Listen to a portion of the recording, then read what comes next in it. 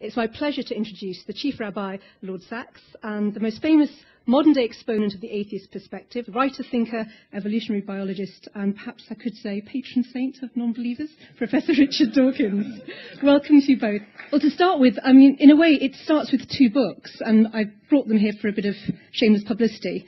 Richard Dawkins' The God Delusion, and your book, Chief Rabbi, The Great Partnership, God, Science, and the Search for Meaning. And I suppose, in a way, I'd start with you, because your book is the second one, and it's a sort of response to the God delusion. Why did you feel the need to write a book arguing that science and God are compatible? Well, can I begin, first of all, by saying what a privilege it is to be here, and what a privilege it is to be here with Professor Richard Dawkins, who is, first of all, one of the great science writers of our time. I love reading everything he's written, from, with one minor exception, from The Selfish Gene to the Magic of Reality. And secondly, because Jews love an argument. And there's no one better to argue with than Richard Dawkins. In fact, Richard, you argue with rabbis so well, I'm surprised you aren't Jewish yourself. So it's a privilege.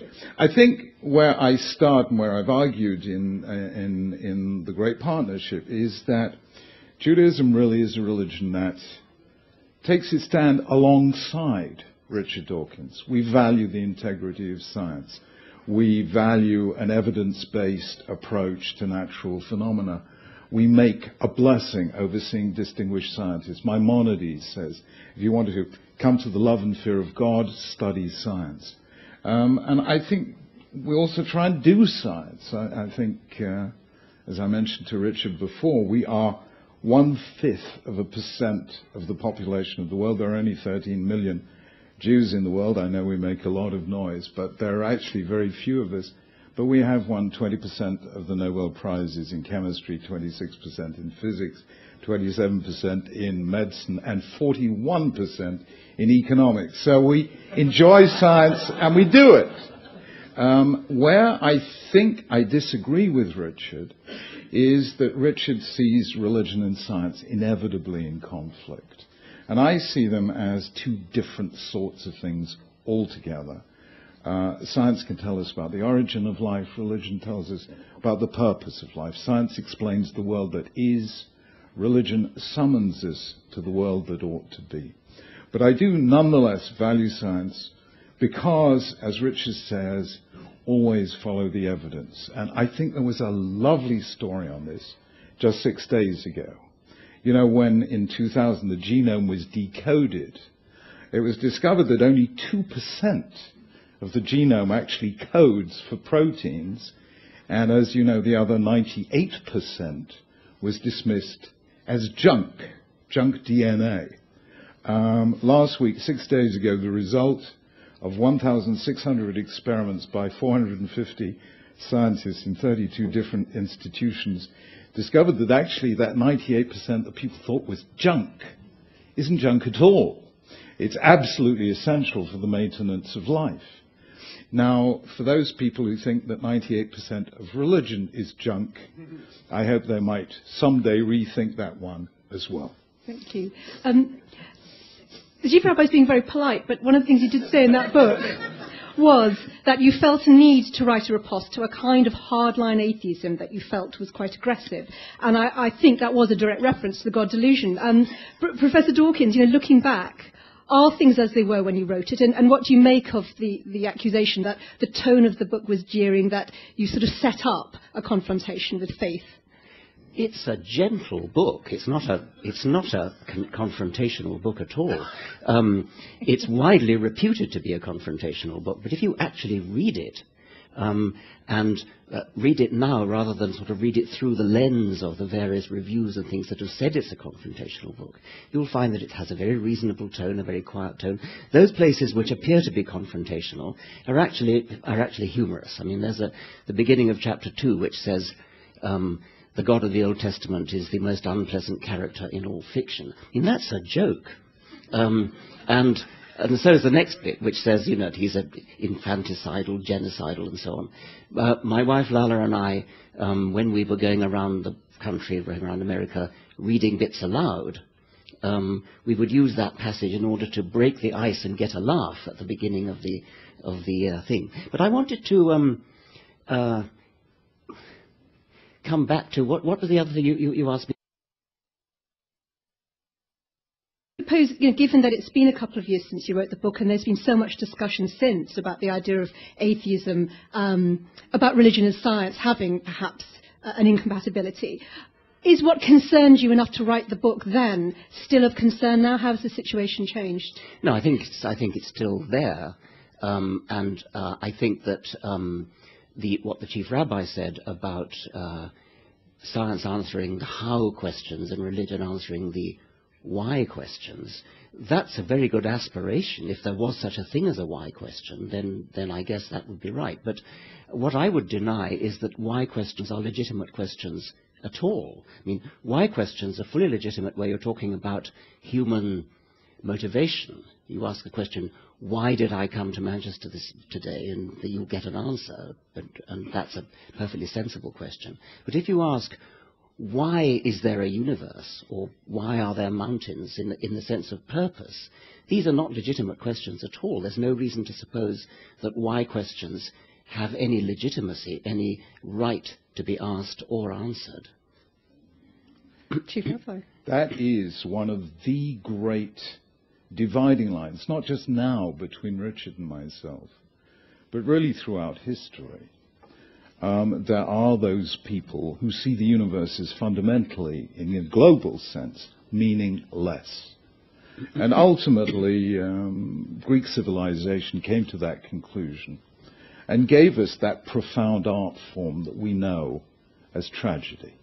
At the end of the day, our feeling that there is a purpose in life, that there is meaning, that we can, as it were, shape our own redemption, is always hubris, which is punished by nemesis. And that is the essence of Greek tragedy.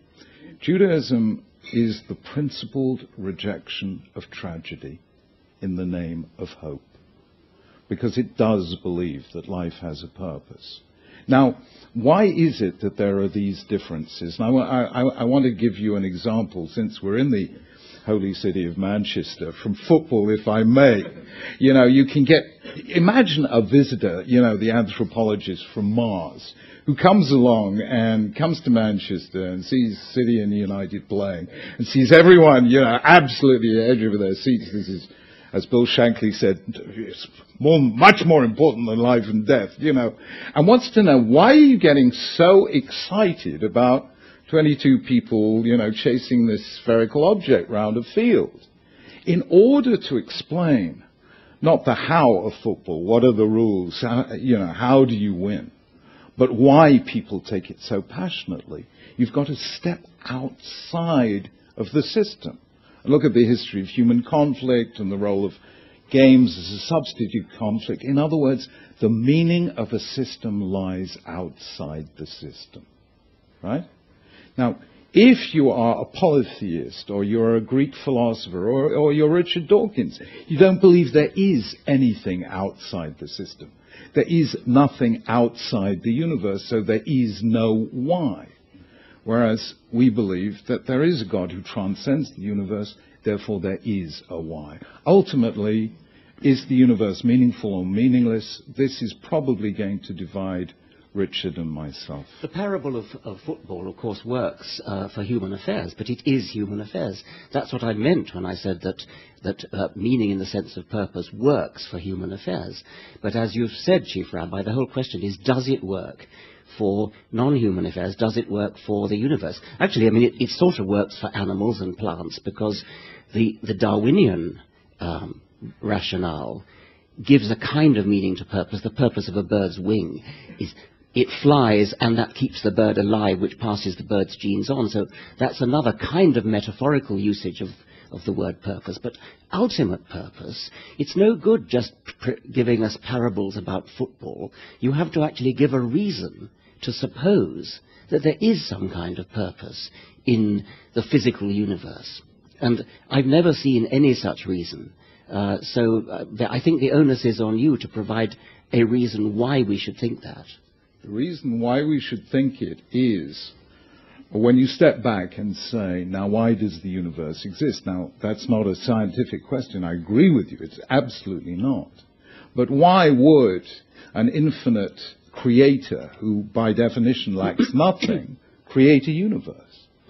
And the short answer that Judaism gives, the Abrahamic monotheisms give, is that God created the universe out of love. Love seeks to create otherness. And therefore, the simplest answer I would give is that God created the universe in love and forgiveness, asking us to love and forgive others. Let's look at evidence. Well, yes, but because when you say, why would God do it, I mean, that, of course, presupposes God's there in the first place, and that's the whole issue. So it's not good enough to say, why would God do it, and do it out of love? I mean, if you want to do that, then I would start to get a bit curious about, why he waited 14 billion years before humans came on the scene. I mean, that's how long it took, Richard. Okay. Well, fair enough. I know, you and I are impatient, but God is much more patient than we are. Well, but the more serious point is that the more serious point is that you presuppose that there is such a thing as God, and that's the whole argument. That's what we're talking about. Totally, absolutely. Yeah. But given the fact that we are divided between you're taking the view there is no transcendent meaning, and I'm convinced that there is, within that, I think we can agree that if you want to understand the physical world, do it by the methodology of science. And that's where we're on the same wavelength. Well, can we talk about the methodology of science? Because it's a big part of your book, the idea of evidence and questioning. And one of the things you say is that religious people are often very quick to jump on scientific evidence to prove something that, was previously only in sort of scriptural text, but then they want an opt-out when there isn't any proof. And I mean, maybe if you just explain a bit about your fundamental concern about how evidence is used by religious thinkers. Well, on the one hand, religious thinkers will say we don't need evidence, we do it by faith. On the other hand, if there's the slightest sniff of a possibility of evidence, then, as you say, they will jump on it. I'm not quite sure what the Chief Rabbi's motive was in bringing up this fascinating new DNA work. I mean, I do think it is fascinating.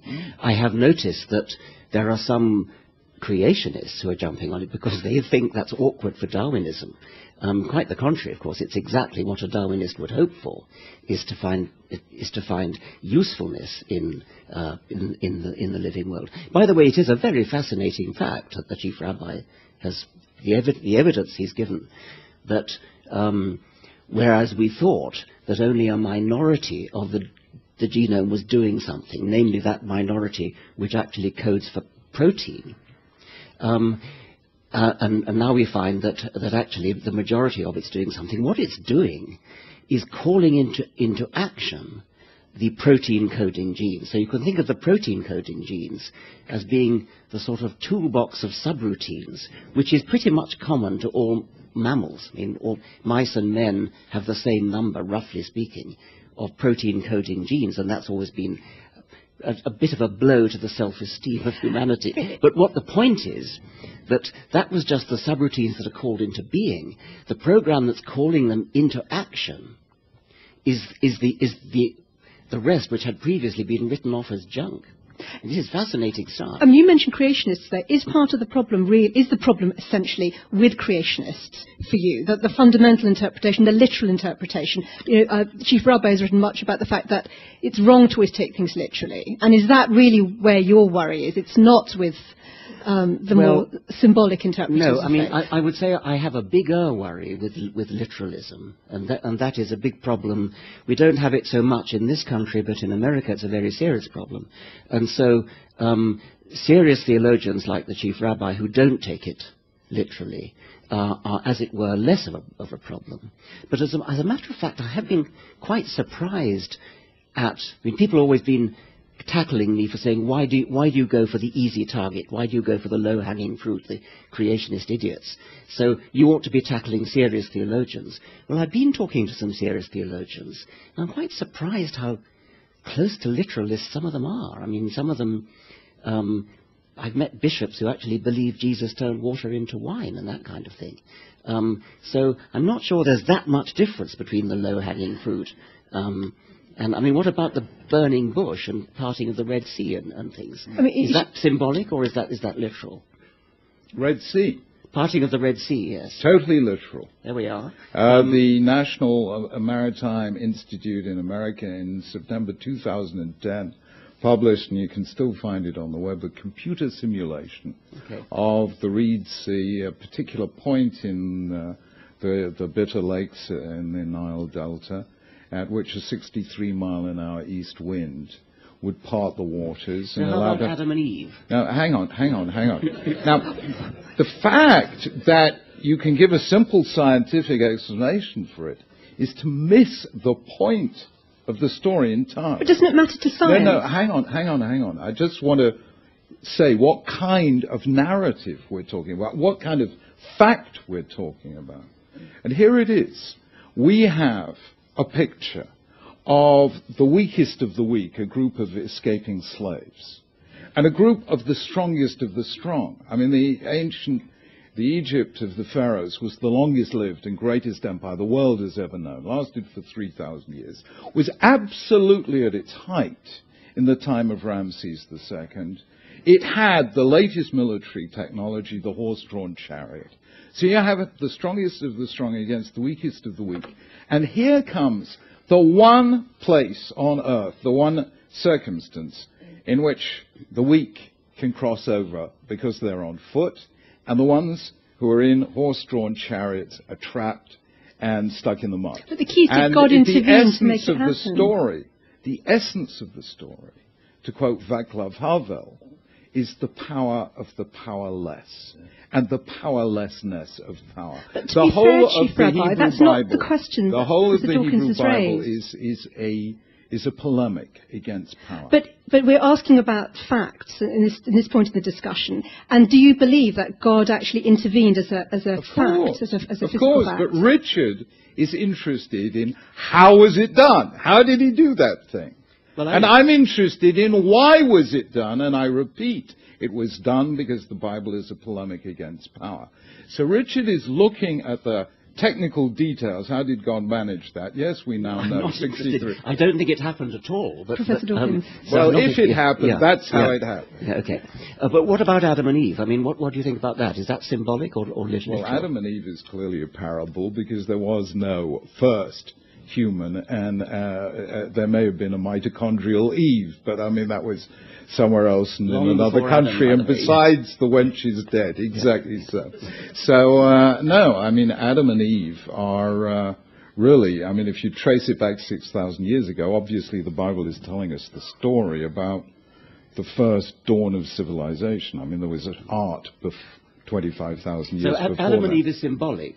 Yeah. But the parting of the Red Sea, I mean, how do you decide which bits are symbolic? Very simple. The rabbis in the 10th century laid down the following principle. If a biblical narrative is incompatible with established scientific fact, it is not to be read literally. And that was 8 centuries before the word scientist was coined. So they weren't just doing it to please Richard Dawkins. They were doing it for their own intellectual integrity. But many people do believe it literally. And it's an increasingly vocal. Exactly so. And in Judaism, we take a strong view on this. And we have now for 2,000 years. And we say reading the Bible literally is heresy. Why so? Because we believe, and it's a fundamental of rabbinic Judaism, that there is an oral tradition alongside the written tradition. And simply to read the words as they're written is heretical in Judaism. One specific one I do want to bring up, which you discuss in your book, which is Abraham and Isaac, and the idea that God called on Abraham to sacrifice Isaac. Do you believe that literally happened? I believe it literally happened, and I believe that whole narrative was critically misunderstood with disastrous consequences. But here I'm going to make a very strong statement. We know the Bible regards the worst sin of all, and it runs through all the prophetic books, as child sacrifice. Furthermore, we know child sacrifice actually happened on a massive scale. All the archaeological digs at Carthage, as well as the Mayans and Aztecs, with all the ancient societies. performed child sacrifice. And we know well into Roman law there was a principle of patria potestas, which says a child is the property of its parents, and therefore a parent can dispose of a child as he wishes. And God is saying to Abraham, this child for whom you've waited, you remember all those years they were waiting for a child, just one child, this child for whom you were waiting, I want you to give him back to me. The second Abraham disowns Isaac, God says, right now, have him back, but know that you are his guardian, not his owner. Every child belongs to me. In other words, a parent may not sacrifice a child. The Bible is an extended polemic against child sacrifice. Why? If God wanted to tell Abraham and tell the Jews not to sacrifice children, why didn't he just tell them? I mean, why put Abraham and Isaac through that horrific ordeal I'll tell you in why, order to Richard. make a symbolic gesture? I'll tell you why, because every self-respecting God in those days, Ra, Chemosh, Baal, and all the rest of them, said, sacrifice your child. So if God said to Abraham, Abraham, don't sacrifice your child, Abraham might have found that pretty hard to take. But taking him all the way up there and then slamming on the brakes left an impression on Jews, not just on Abraham, to this day, that we have become a child-focused religion. I don't know any religion. Well, I'm delighted to hear that, but the original story seems to be the most appalling child abuse. 100%. Child abuse. I agree with you, Richard, and you are reading it. Forgive me for saying this. The Christian way. Well, I think that's really important. You are reading it the Christian way. You were told that story as a child as an example by a teacher, wasn't it, that of obedience, that this was a good thing. Am I right? I think in the God's Delusion, I think you write about how that story was first told to you, and you were horrified. And actually, the teacher was giving it as an example of obedience to God, which is a good thing, which is exactly your concern. You see, Richard, I don't think you fully understood. You know, in Ireland, you know, the story, you know, a gunman stops a car and says, are you Catholic or Protestant? And the driver says, no, I'm Jewish. And the gunman says, are you a Jewish Catholic or a Jewish Protestant? I don't think you fully appreciate, Richard, that there are Christian atheists and Jewish atheists. And you are a Christian atheist. And you read the Bible in a Christian way. And Christianity has an adversarial way of reading what it calls the Old Testament. It has to, because it says we've gone one better, we have a New Testament. So you come prejudiced against what you call the Old Testament, and that's why I did not read the opening to chapter 2 in your book as a joke. I read it as a profoundly anti-Semitic passage. Anti-Semitic? Yes. What a ridiculous thing to say. Read it again, Please Richard. do. Can you summarise what was the gist of it? Yes. No, just read it. I mean, it's... Okay. Let me just read it. Guys, if you find this funny... Very, very... The God of the Old Testament is arguably the most unpleasant character in all fiction.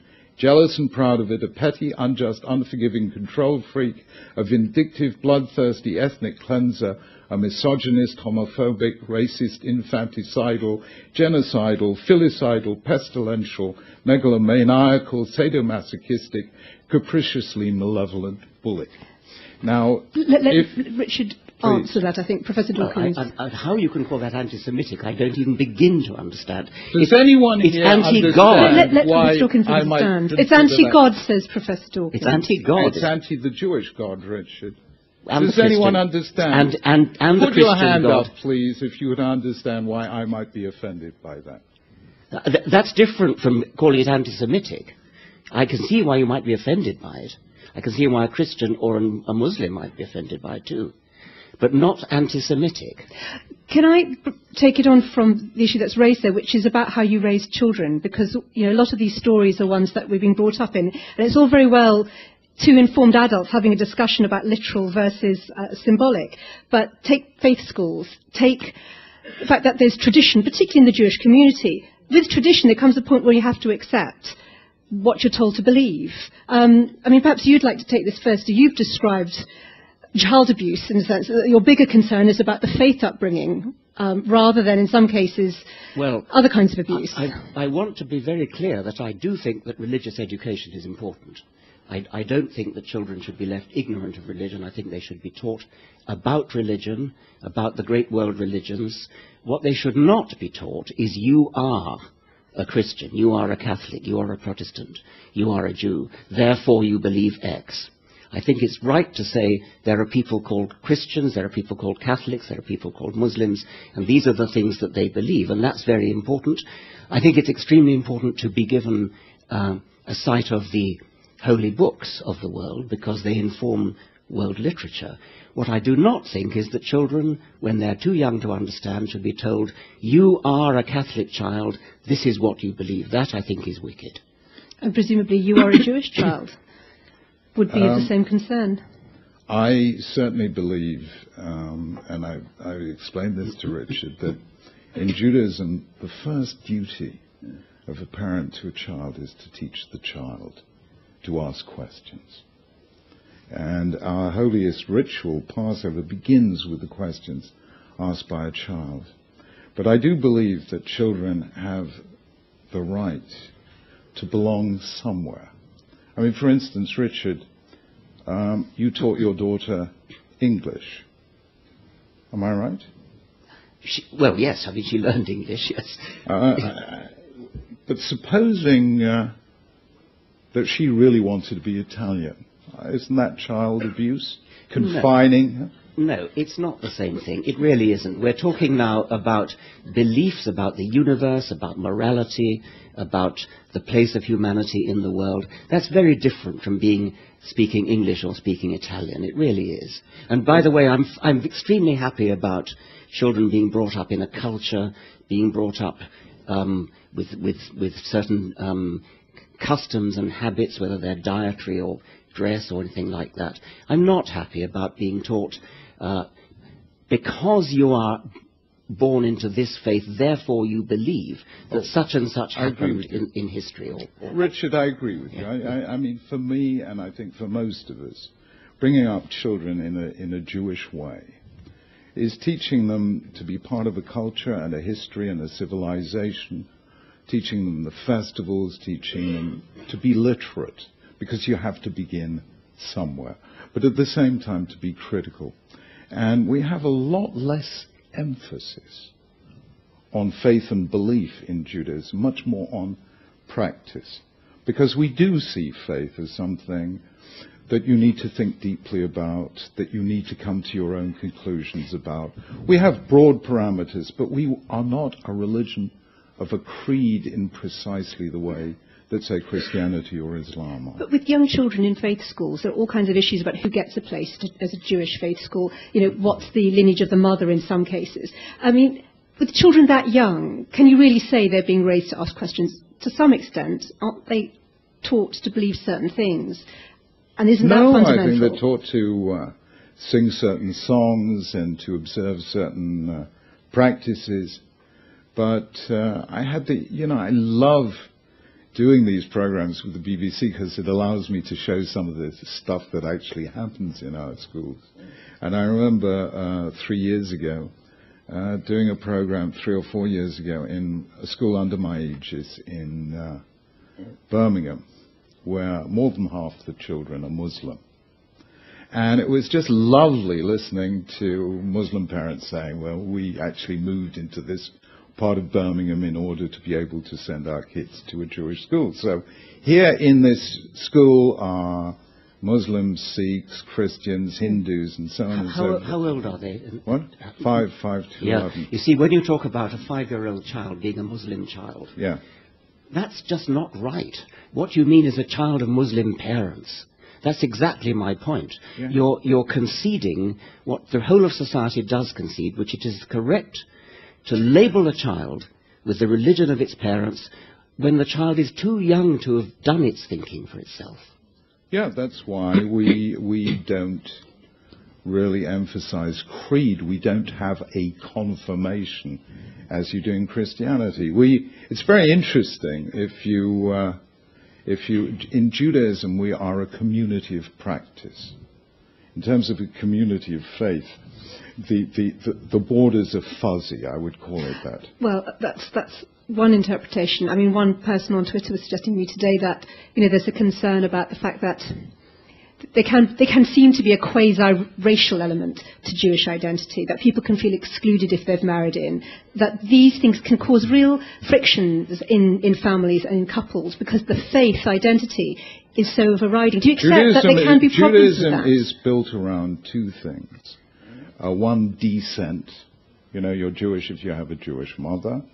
And the other is consent. You're Jewish if you or your parents converted to Judaism. So we've tried to keep that mix, because if we were only an ethnic community, then you could raise your challenge about racism.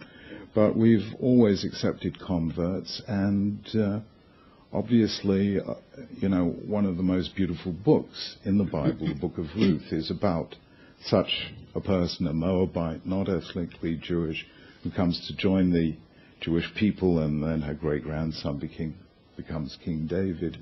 So Judaism is ethnically open. And if you stand by the Western Wall in Jerusalem, you will find Jews from every ethnicity under the sun. Go ahead. But would you accept that it's wrong to label a 5-year-old child a Muslim child? No more than it's wrong to label a 5-year-old an English child. No. I see. Well, I think we really do disagree about that. Okay. Yeah. I want to move on to look then at the bigger moral framework. In your book, Chief Rabbi, you talked about religion being fundamental to the way a healthy community operates, and you cite research which suggests people who are religious are more likely to donate to charity and have good social networks.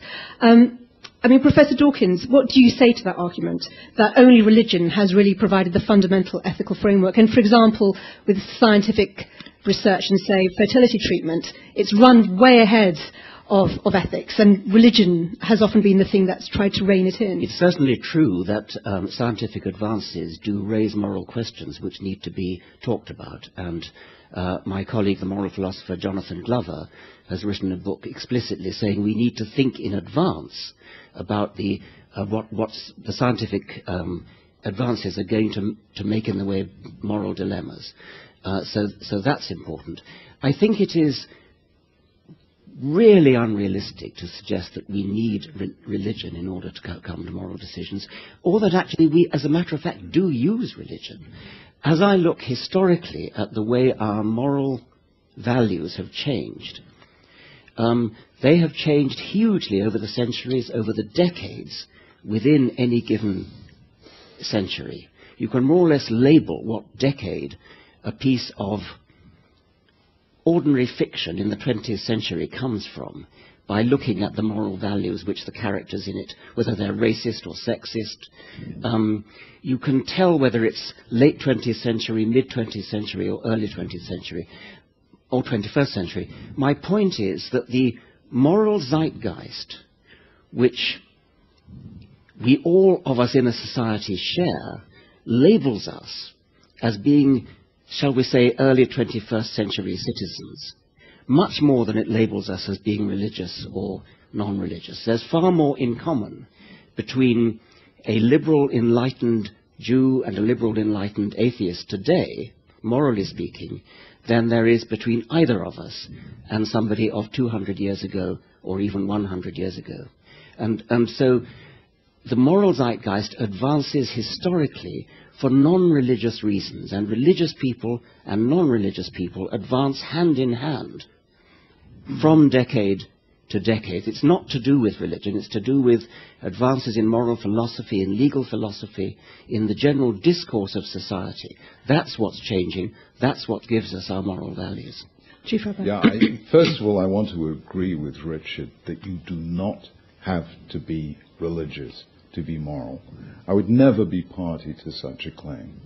We know the people who saved lives, often at risk to their own, during the Holocaust. Some were religious, some were secular. I think the only thing they had in common is that they took for granted that they had to do what they had to do, because that's what a human being does. And I think that moral sense is common to all of us. And it's tremendously important not to let people say you have to be religious to be moral. Secondly, though,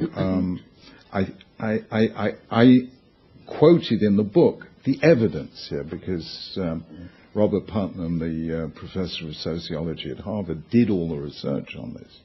And he came up with this extraordinary finding, as you know, that in America, may not be true in Britain, although he tells me it is in Britain, that religious people are more likely to give to charity, more likely to do voluntary work, more likely to help a neighbor with housework, more likely to help somebody with a job, more likely to get involved in civic and voluntary associations and so on. And his finding was that religion is the predictor of all these things, of altruism, more than any other factor, age, income, educational level, or ethnicity. But he said, and I think very wisely, that in his view this has got nothing to do with religious beliefs and everything to do with the power of religion to create communities. In other words, Richard is right in saying that we may not need religion to know what to do, but it's that constant rehearsal in ritual, in prayer, and in community that encourages people to do what they know they ought to do. This sounds dangerously like a Darwinist argument, that religion has survived because actually it provides something for human survival. Well, no, I mean, I think it's a very interesting point of view. Darwin believes. It's a very interesting point of view, what the Chief Rabbi has just said, that it's not religion per se, but it's a sense of community. Before accepting the findings, I think I would want to look a little bit in more detail at what's going on there.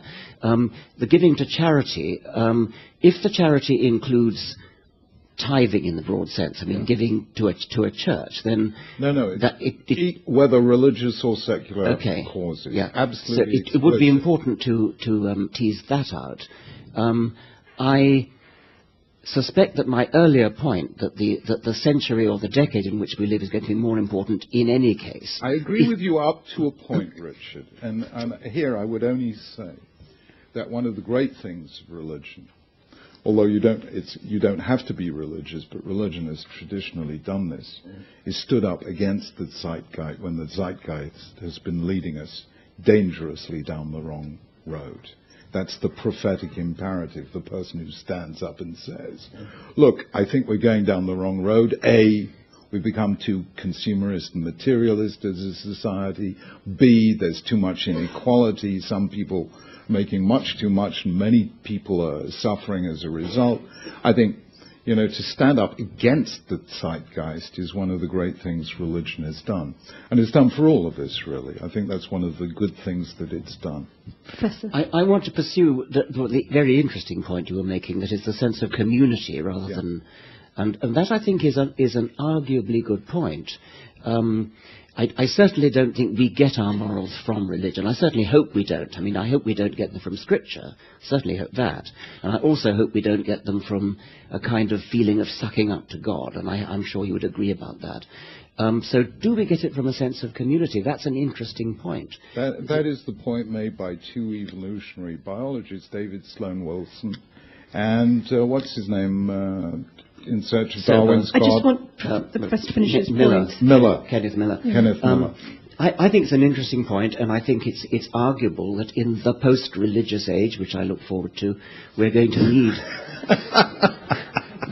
need to put in place some sort of substitute for the sense of community, which religions over centuries of history have put in place. Can I ask you something, Richard? Yeah. Very briefly. Yeah. You're looking forward to a post-religious age, but then scientists in the 18th century were looking forward to it. Why didn't it appear? Don't ask me. I mean, where did we go wrong? That's a why question, Chief Rabbi. Where did we go wrong? Well, I think the broad sweep of history is in the right direction. It's a sawtooth sort of zigzagging up on the way. We have our temporary reverses, but we're generally heading in the right direction, as polls suggest. Can I ask points of agreement then? Because we've established some interesting points of strong disagreement. Yeah. Where do you think you have common ground? Do you want to take that first, Professor Dawkins? We're both very nice people. And we share with many other people, a sense of goodwill towards humanity, and indeed towards sentient beings generally, we would agree about a very large number of moral questions if actually faced with them, we face a particular dilemma. I don't think we would ever agree about the legitimacy, the role of supernatural explanations for anything. And as a scientist, I'm interested in that. And I think that we are poles apart on that. On miracles and the supernatural. And Chief Rabbi, your thoughts on where you do agree? I think we agree on the integrity of science, on the power that it has given us, and the immense dignity that it represents. Richard accepts that as a fact. I accept that as what the Bible means when it says God made us in his image. But nonetheless, we both cherish science as one of the great human achievements. And it is my belief that we will always need a sense of that which is beyond us in order, A, to never lose sight of human dignity. The thing that really scares me is the kind of scientist like B.F. Skinner, the behavioral psychologist who wrote this book called Beyond Freedom and Dignity. I think freedom and dignity and hope are the three things for which it's very hard to find scientific evidence. I want to take questions. I know there will be some. Front row, we have a microphone somewhere. Do you want this one? I've got another one. Take that one back as well. There you go. And if you want to say, if you've got a particular place you're coming from, for those who can't see you. Hello, I'm Matthew Firth. I'm the chaplain to the University of Cumbria. I just want to ask a question, sort of a basic question about the existence of God and how that relates to the scientific method. So my understanding of studying astrophysics and so on for my first degree is that we're very much embedded in this world, and science is almost a game which we play in this world with experiments and so on, which reveals some of its structure and beauty and so on. It tells us real things about the real world, and it's incredibly powerful to do that. But we are embedded in our experimental games in this world. So why is it that I sort of detect maybe in your writings, Professor Dawkins, almost an a priori assumption that there can't be something beyond the world which can reveal itself in the world? Okay. And sort of an extra small point, what sort of evidence would you need to see in the world of this thing coming in to reveal itself in the world? Okay. I'm very excited to think that there is a very great deal beyond what we understand at present. And I would like, it won't happen, but I'd like to live another 200 years to see the extraordinary advances which I'm quite sure are going to come. I think that the science of the next couple of hundred years is going to be magnificent and will be far beyond anything that any scientist today can imagine. And that, I think, is a very, very exciting probability. What I don't see is any merit at all in calling that supernatural. You can call it super present understanding, but not supernatural, because that's giving in, that's more or less admitting in advance we cannot understand it. This is something which by definition is not understandable. Whereas the science of the future I'm talking about is something we don't yet understand. It may be beyond the understanding of the majority of people. It may be beyond the understanding of everybody. We may meet aliens from outer space who've got a new physics which no human can grasp. These are all very exciting, exhilarating possibilities.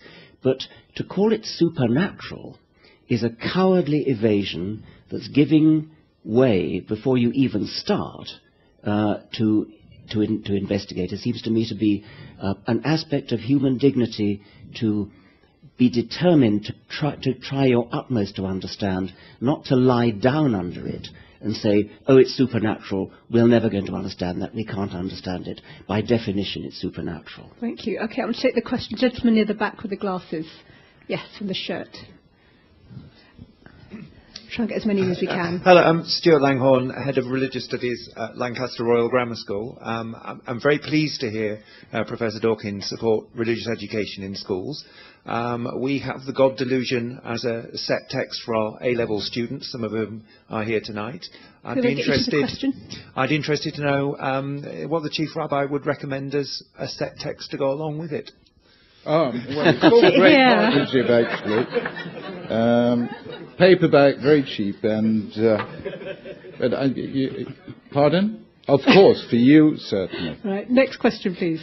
We've got one over here. Yes, the gentleman over there, and then I'll come back and take someone on this side. Oh, yes, gentleman over here. You stick your hand back up. That's it.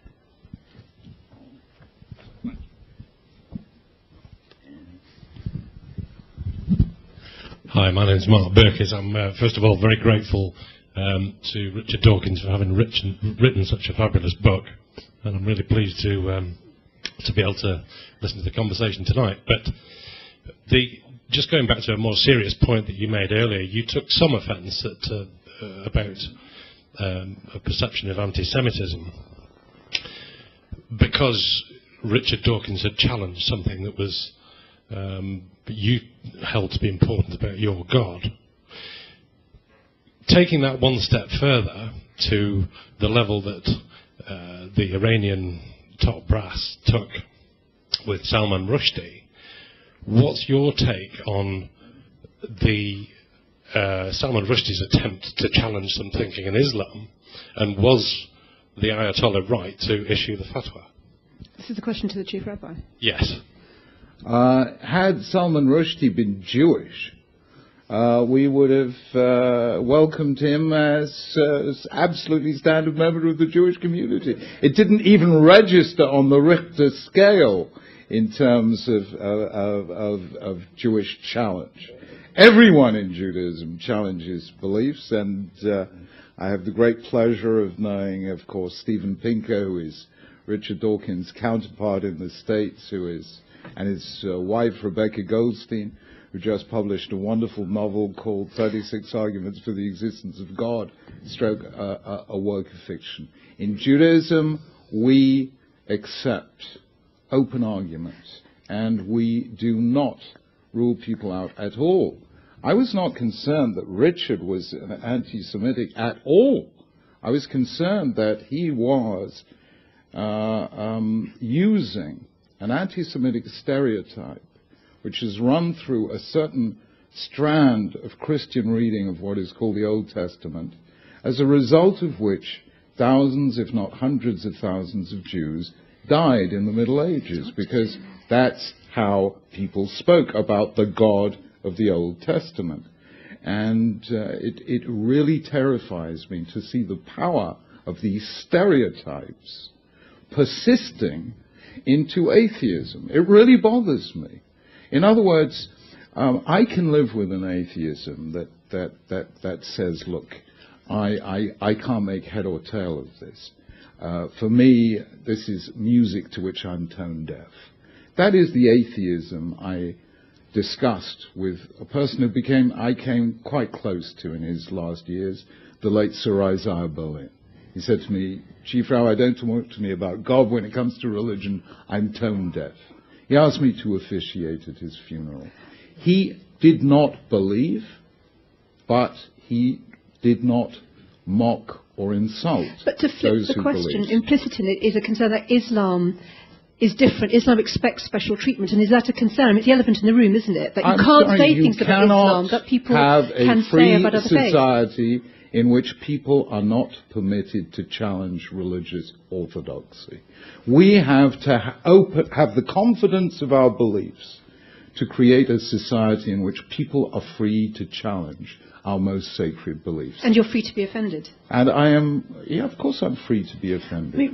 Professor Dawkins, what are your thoughts on this issue that's been raised? For me, one of the most horrible aspects of the Salman Rushdie affair was the way non-Muslim intellectuals in this country and in America took the part of the Ayatollah Khomeini.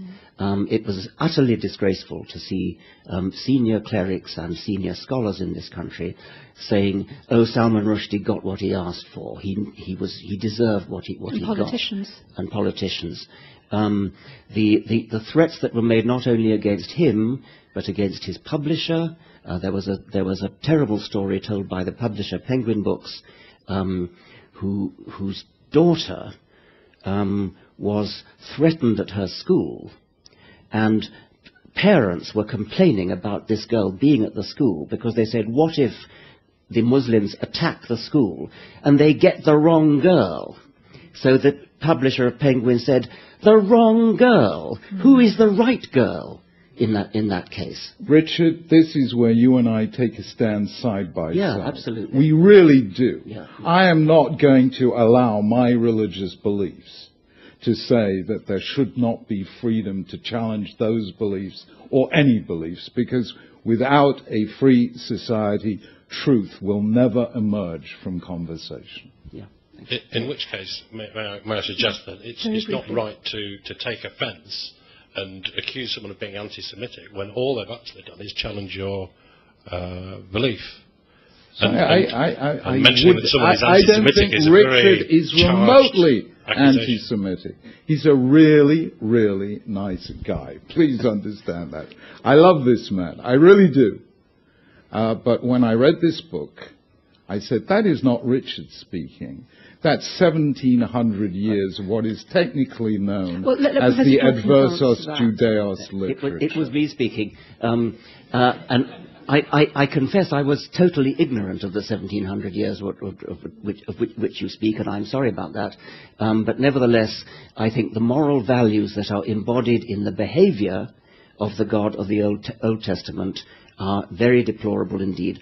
All the stuff about slaughtering the Amalekites and things, terrible stuff. Richard, just answer me one question. How many Jewish commentaries to the Bible did you read before writing that paragraph? I fully accept that enlightened Jewish commentators would repudiate these horrific stories. I wasn't talking about them. I'm talking about the God of the Old Testament as he actually appears in the text of the Old Testament. You regard anyone who reads the Bible literally as a fundamentalist, so please don't read the Bible as a fundamentalist. 40% of the American people read it as fundamentalists. I agree, and I'm as terrified of that as you are. I'm going to take a question. There's a student near the back there. I've got a question for Professor Dawkins. I was just wondering if you see any sort of positive social contribution for religion whatsoever, whether in like an ideal world for you would have religion exist whatsoever. I see enormous social value in the contributions of individual religious people. I do not see social value in religion itself.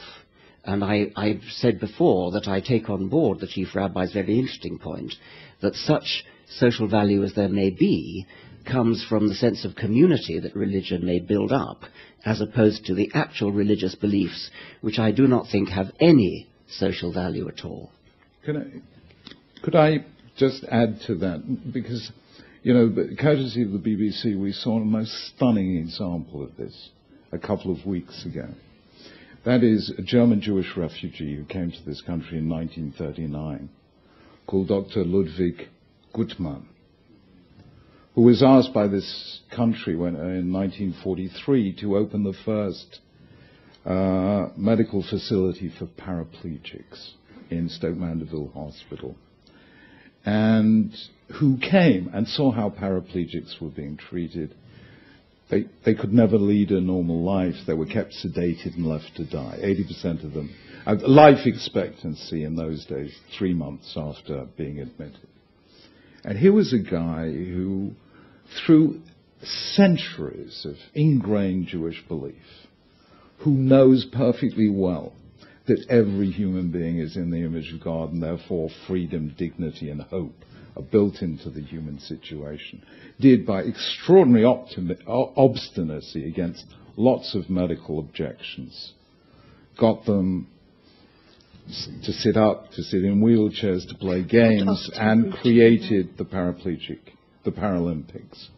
Now, I don't think it was accidental that Ludwig Guttmann was a Jew from an Orthodox Jewish family.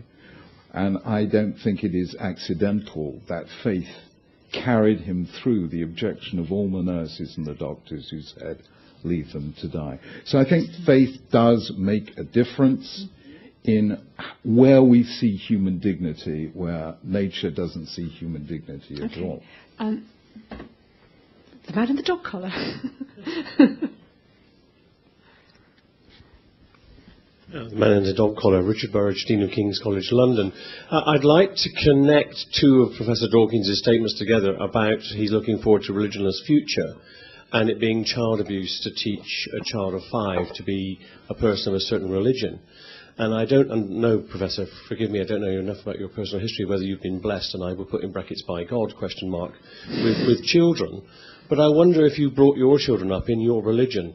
Because atheism and theism are both religions. We both look at the world, we look at the evidence, and I decide rationally on the basis of the evidence I see to believe in God, and you decide not to believe in God. And in your religionless future, there'll be no place for atheism either. What did you teach your children, and why is that different from what I teach my children? I would teach any child to think for herself, to ask questions, to be critical. I would teach a child not what to think. I would teach a child to say, when anybody tells you anything, ask them what the evidence is. If the evidence is too difficult to understand for a child, ask them, is it the kind of thing which people know because of evidence? I did write an open letter to my daughter when she was 10, which was published. And in it I said all those things. I cautioned her that evidence was the only reason to believe things about the real world. And I cautioned her against 3 bad reasons to believe things, which were tradition, revelation, and authority. And the thing that's wrong with tradition and authority is that it's arbitrary which tradition you happen to come from. If you happen to be brought up in a Jewish tradition, or a Muslim tradition, or a Christian tradition, or a Hindu tradition, there is no atheist tradition. The atheist tradition is simply think for yourself, be critical. You are not in a separate place.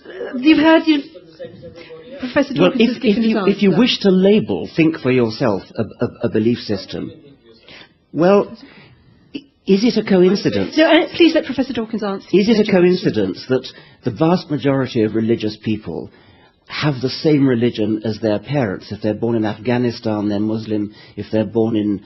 I don't. Well, good, I'm very glad to hear it. Please, I'd like to be able to get a response from the panelists. Are you of the same religion as your parents? No. In what respect different? I'm a Christian. And what are they? They were non-believers. Okay, well, fine, good for you. I mean, I congratulate you. I thought for myself, I decided to become a Christian. Thinking for yourself is something you and I both share. Thank you. I don't think there's a disagreement there. I just wanted to get your response briefly, Chief Rabbi, because so I forgot the third one. There were 3 things you said you taught. Revelation. Revelation, tradition, and authority. And I thought you might have a bit of concern about that. The 3 things that you teach a child not to. You know, there's a very famous story, goes back over 2,000 years. A student comes to a famous rabbi called Hillel and says, teach me the whole of Judaism, but without belief in authority. So Hillel says, okay, I'm going to teach you the alphabet, ABC. So the guy goes home, day 1, he's learned ABC. The next day he comes for the second lesson, and Hillel says, I'm going to teach you the alphabet. It goes CBA. And the man says, hang on, yesterday you said ABC, and now you say CBA. Which is it? And Hillel says, well, you see, you've got to rely on me to learn even the alphabet. So I think you probably need to accept some authority before you can believe anything. Thank you. We have time for one more. I'm going to take the young man in the middle here. Go ahead. Thanks. I'm Tom Fawcett from Stockport Grammar School, and I have a question for Professor Dawkins, if that'd be okay. I wouldn't claim that a belief in a deity is necessary to have morality.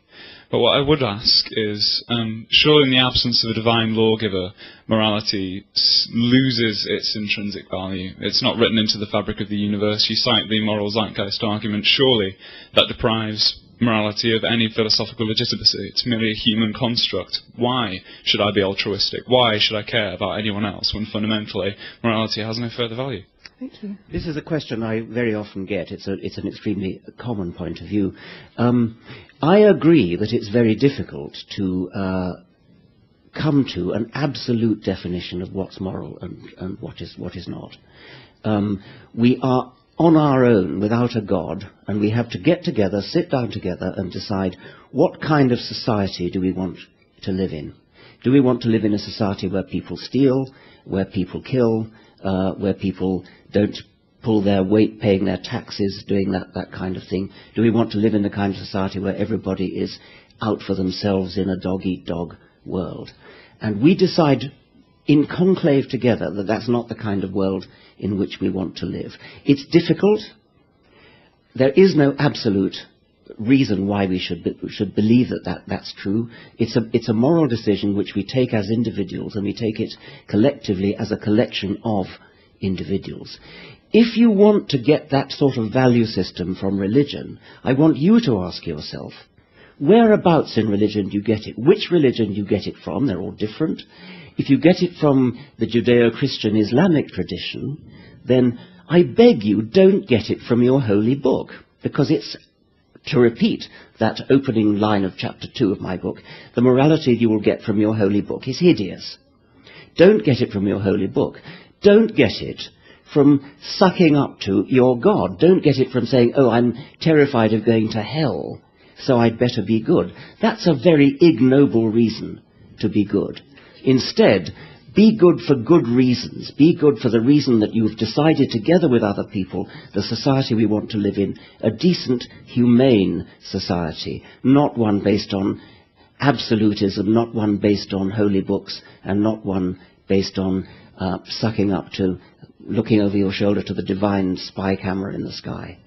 Thank you. Final word to you, Professor, Chief Rabbi. Well, you know, that was a super question, and actually that's my life story. I did not begin life wanting to be a rabbi. I went to university to study philosophy because I wanted to know, how shall I live? I studied it at two pretty good universities. My doctoral supervisor, the late Sir Bernard Williams, was pretty well recognized as the finest moral philosopher of his era. And I could not get an answer. In those days, I think philosophy is a lot better than it was, but in those days, if you ask somebody in moral philosophy what is right or wrong, they would say, no, that's, you go and ask your vicar or your rabbi. I will tell you what the words right and wrong actually mean. And I dedicated my life to that. I mean, I taught moral philosophy. I've written moral philosophy. And at the end of the day, I could not get any coherent vision of morality. Of course, in the end, one of the great moral philosophers, Alistair MacIntyre, made the same point and brought me back into philosophy. But in the end, I had to leave philosophy and go to Judaism, because only there did I have a concrete and compelling vision of the moral life. What is it? Love your neighbor as yourself. Love the stranger, for you were once strangers in the land of Egypt. Give to others, tzedakah, social justice, absolutely essential to Judaism, human dignity, human freedom, the power of hope, the power of forgiveness, the power of human dignity. All of those I found in this tradition, unbroken for 3,500 years, which I did not find in the moral philosophy in British or American universities of that time. And I think the questioner is right, because in the end of the day, the first lesson any philosophy student ever learns is facts are one thing, values are another. When all the facts are in, the question of values still remains. And we will never get that from science, which is brilliant at establishing facts, but cannot ordain values. And therefore, for that, we have to look ultimately, I think, at the ultimate itself, God himself, or at the very least, if you don't believe, at least accept the wisdom that has been honed and refined through 3,500 years and has brought freedom dignity and hope to the world. Thank you, Chief Rabbi and Professor Richard Dawkins, and thank you for your questions.